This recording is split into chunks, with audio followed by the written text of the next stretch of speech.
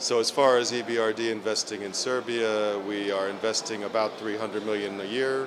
Last year we were a little bit more than 300 million. We do have a desire and an intention to try to push that number up, trying to reach in the 400 millions or even closer to 500 million. How can we do that?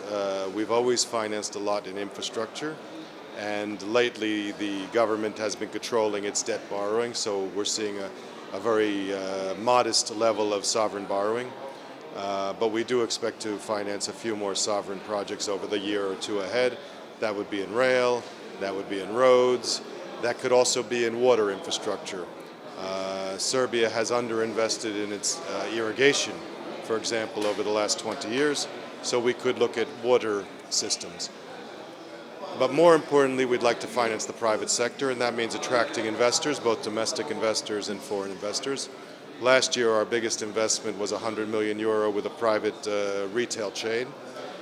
This year, I would expect some of our big investments will be in private infrastructure, and by that I mean wind farms. We're working with a couple of companies on wind farms. We're looking at a couple of property deals. We're looking at some agribusiness. We're looking also at municipal projects, so without a sovereign guarantee, but working with municipalities. And I think you see some of that in Belgrade. You see some of the infrastructure improvements. So we're looking across the border. How can the government help, and how can we help the government?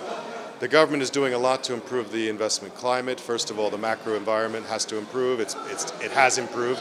So a lot of congratulations to the Serbian government for getting the macro environment in place.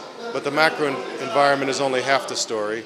Then you have to get the regulatory and the governance in place, and they're working on that. We're trying to help them on things like improving the judiciary. We're trying to help them on things like improving the procurement laws. We're trying to help them on things like public-private partnerships. We've been working on alternative dispute resolution, which will help in contract enforcement. And here you see we're helping on non-performing loans and addressing non-performing loans.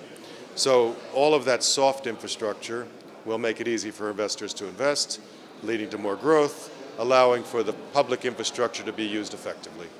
And it's in all a very big picture. Today in this conference we've been talking about integration. Of course that means integration of the Balkans, but also integration to the European Union. And I think both of those things, getting the physical infrastructure right and the soft infrastructure right, will be vital to both local integration and European integration.